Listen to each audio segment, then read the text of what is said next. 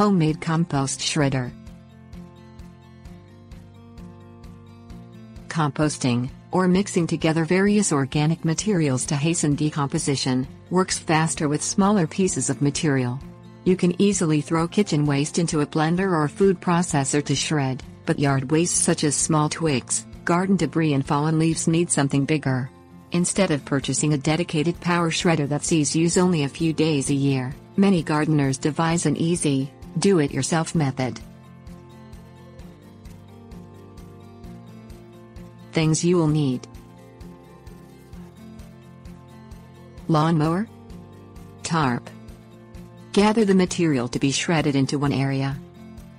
Lay a large plastic tarp on the ground and stake the four corners down to keep the wind from blowing it away. Pile approximately a bushel of debris in the middle of the tarp and scatter it around. Detach the bag from a lawnmower if it has one and close the port.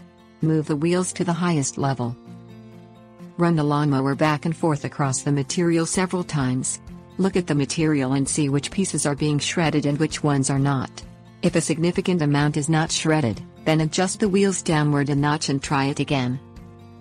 Continue to inspect the material and adjust the wheels until you find the best setting for cutting the debris.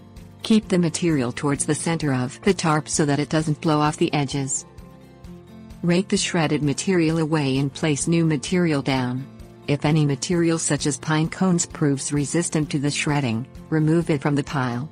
Continue until all the material is shredded. Tips: warnings. Shredding leaves and woody twigs blunts the mower blade edges. Sharpen the blade before cutting grass. A mulching mower shreds more finely, but it is not necessary for most compost uses. Wear safety glasses to protect your eyes from any flying debris while shredding material with a mower.